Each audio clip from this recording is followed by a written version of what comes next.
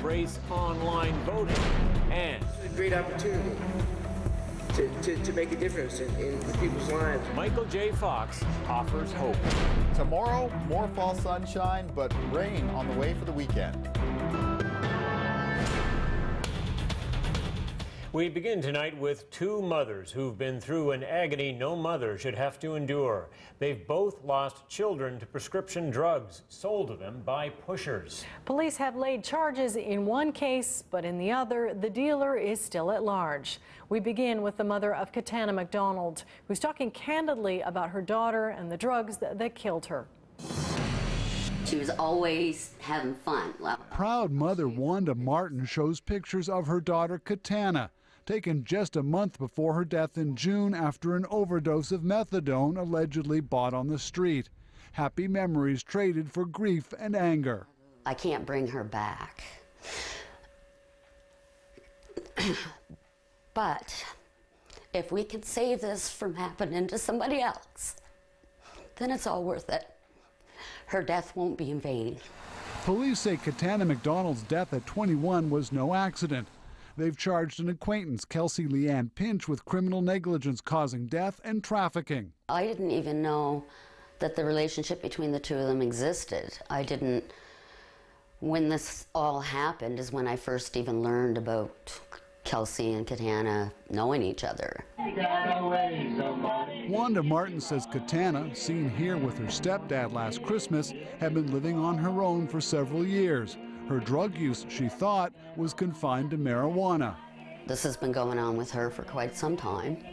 I had absolutely no idea it had gone any deeper than that. I had no idea that she had even tried anything else until we were in Kempville Hospital. The courts will decide if the death was a crime. Wanda Martin says one thing must change. People must no longer be allowed to carry methadone away from treatment centers, a practice known as carries. Carry homes have killed Katana. They've killed before Katana, and they're going to kill again. Somebody needs to make a difference. Somebody needs to change. For now, Wanda Martin mourns. She says she'll be in court next month to see the person accused of selling the drugs that killed her daughter. Paul Withers, CBC News, Black River. While police have laid charges in one case, there's still no closure for another mother in Bridgewater. The dealer who sold her son the drugs that killed him is still out there. The CBC's Elizabeth Chu is live with that story. Elizabeth. Tom, I can tell you that Cheryl Jones tonight is not giving up her fight for justice in the prescription drug death of her son, Brandon Wenzel. It has been a long and painful battle. It's been too long, and nobody should have to live what I'm living now or go through what I'm going through.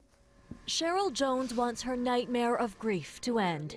It's been 8 months since her son Brandon died after popping a prescription pill, Dilaudid, and drinking vodka. She's pressing for criminal charges against the drug dealer.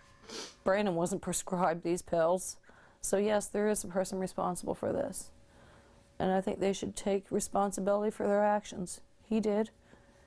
He took full responsibility for his actions. He died. And that's not fair to have somebody take it out of my life. That injustice has propelled Jones to do her own detective work. From the gritty streets to the dark corners of the internet, she finds pictures like this of the drug dealing she blames for Brandon's death. She feeds police tips, officers now searching for 2 people who have information. Police haven't been able to find them. We're at a standstill now without these 2 people. Well, that's certainly correct, unless your broadcast here today brings forth somebody new. And that's the thing, that this prescription, the whole issue of prescription drug abuse in Nova Scotia has been certainly front and center with the media a lot lately. And each and every time that's in the media, there is the possibility that someone somewhere may have an epiphany and come forward and decide that they want to help the police, bring some closure to some of these families. That's what Jones is desperately seeking. You think as time goes on it gets easier, but it doesn't get easy for me. And especially with this open book, it's not easy. it gets harder. And until that book gets closed, it's going to remain hard until they find out who's responsible for his death. Now, police say this case will stay open until they've talked to those two individuals. They are not suspects per se, so warrants have not been issued for their arrest. They're obviously pretty good at being avoided or avoiding detection by police. So this case remains at a dead end tonight. Tom. All right, thanks, Elizabeth. Elizabeth Chu in our newsroom tonight.